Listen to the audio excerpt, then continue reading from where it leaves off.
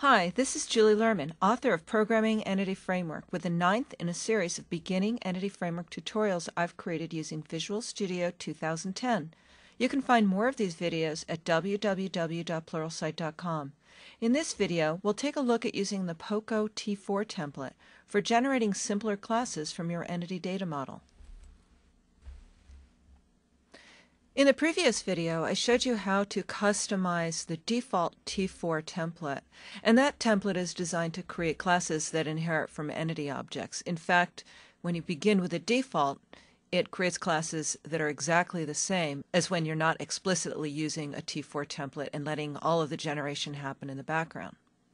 But not all developers want to work with classes that derive from the entity object.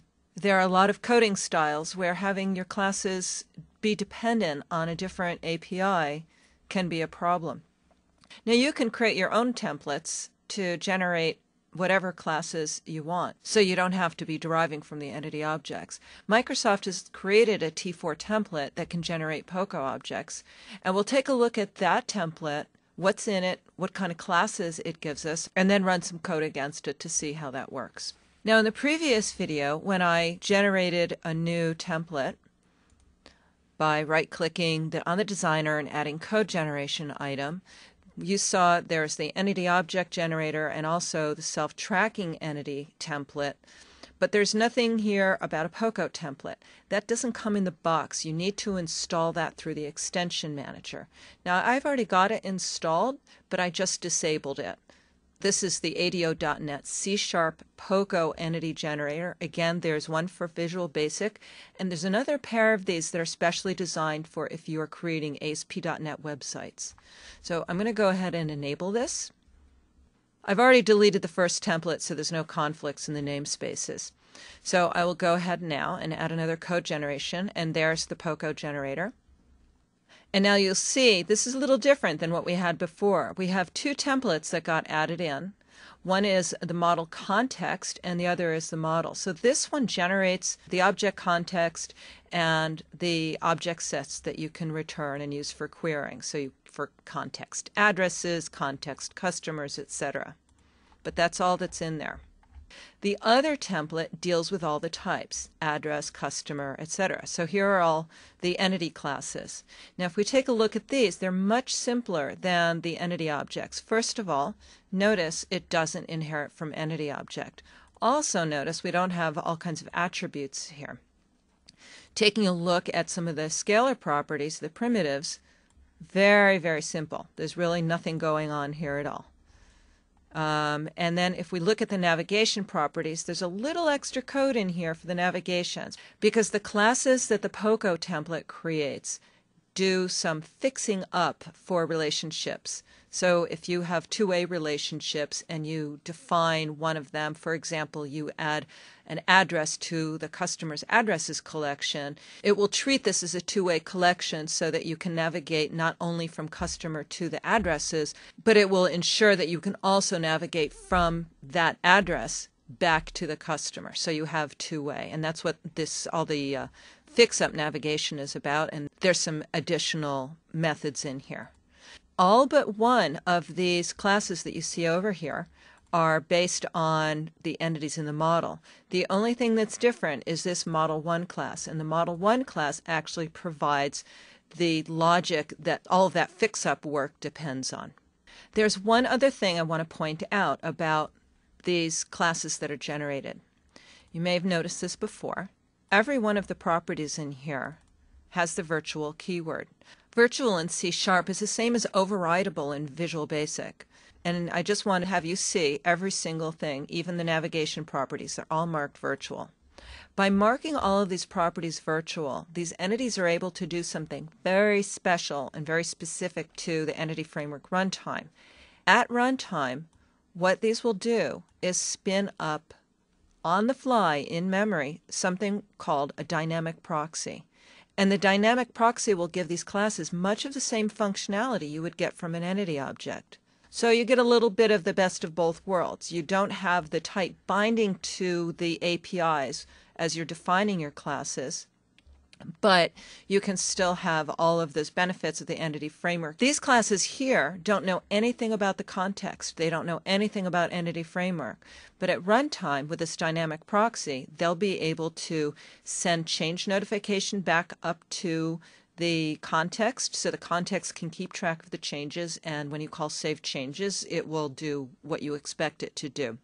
Now, you're not forced to use the dynamic proxies. You can remove the virtual keywords from your properties, and then you won't have the dynamic proxy behavior. But then there's a little more responsibility you'll need to take to get some of the behavior that you expect with Entity Framework. In a future video, I'll show you some of the ins and outs of the POCO support with Entity Framework. But what I'll do for now is we'll take these classes and write a little bit of code against them and make some changes and do some updates so that you can see everything still works as expected. And the benefit here, again, is for developers who don't want to have their classes bound to the Entity Framework runtime, yet they still want to take advantage of the features of the Entity Framework. One other note to make here is that you can have POCO objects without generating them from T4. You can just have your own classes. Perhaps you have them from a previous application that you've written. You can use them in Entity Framework with a model without using T4 generation. But again, that's not something I'll be covering in this particular video. So let's flip over to the code and take a look at how our new classes continue to work with the Entity Framework.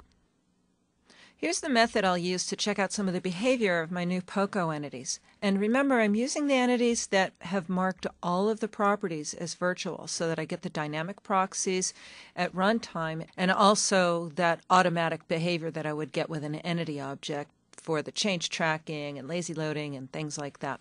So in this method, I'm first grabbing a customer from the database, and then I'm creating a new order, adding that new order into the customer's collection of sales order headers, and then calling save changes. Let's run this right up until we call save changes and take a look at a few things.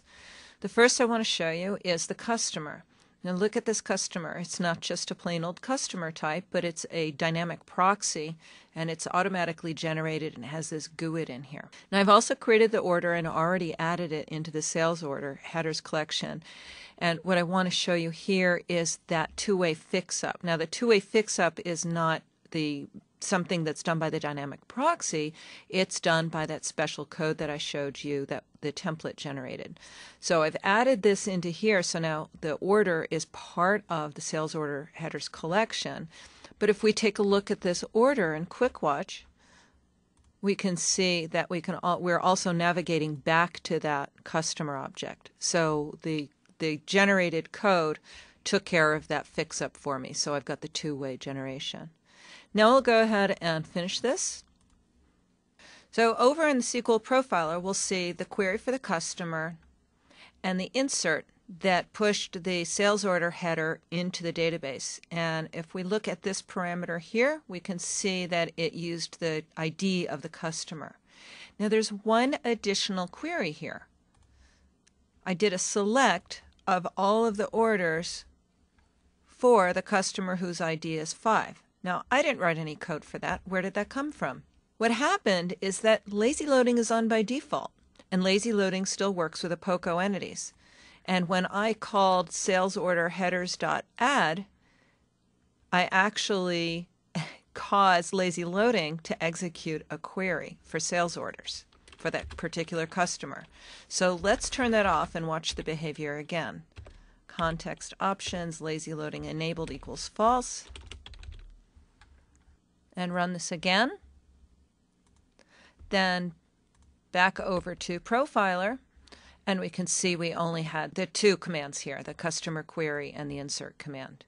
So the important thing to take away from here is that yes, I've got the POCOs. I've used the default POCO template, and for the most part I have the behavior that I expected. But it's really important to understand that there are a set of strict rules that you need to follow when coding and when interacting with your entities. And you can find those rules on a blog post from the Entity Framework team, and I'll include a link to that at the end of this video. So now you've seen how to get the POCO template through the Extension Manager. what type of classes it generates, and how to work with those classes. You can also customize that template to generate classes that suit your needs even better. And if you're looking to create POCO classes from a template, this is a much better starting point than using the entity object template, because there's so much to strip out of that one.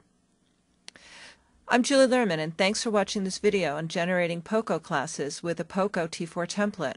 Here are some links and resources for you.